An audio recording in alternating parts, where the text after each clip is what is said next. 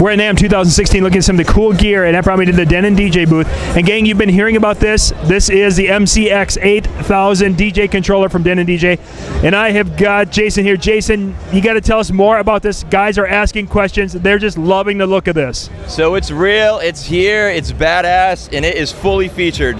The MCX8000 is the standalone professional player for engine and controller for Serato DJ.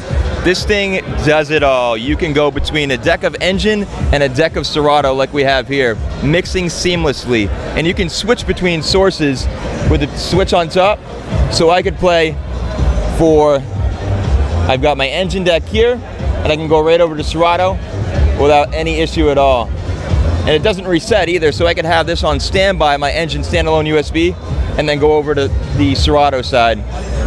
So that is a really cool feature. I don't think anyone else is giving you that flexibility to do both engine and Serato on the fly like that.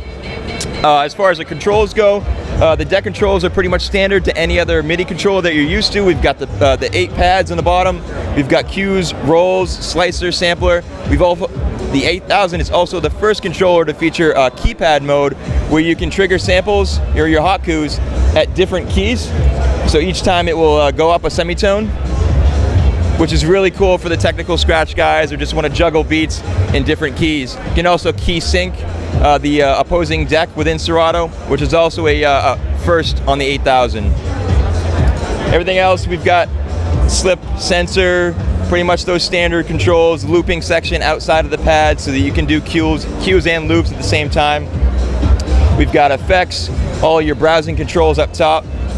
But let's take a look at the center of this baby, because this is my favorite part. This is the full-fledged mixer. I mean, this guy is full size. It's very comfortable to mix on. You've got 4 channels of mixing. Again, those can be Serato DJ. They could be engine standalone USB. They could be a source from an iPad, an iPhone, a turntable, what have you. Whatever you want to mix with, the 8000 will handle it.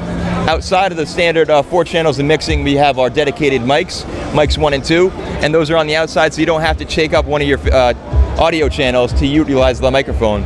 And we got echo on each mic 1 and 2, mic on, talk over and post.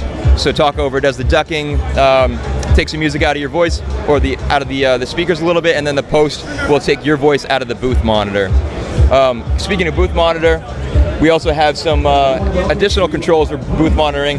So this is for the guy, you know, you get in the club and sometimes the booth monitor speakers just aren't ideal. They just don't sound the way you want them to. So we give you a little extra control with the EQ. We can EQ the lows and the highs to get that booth sounding just the way you like.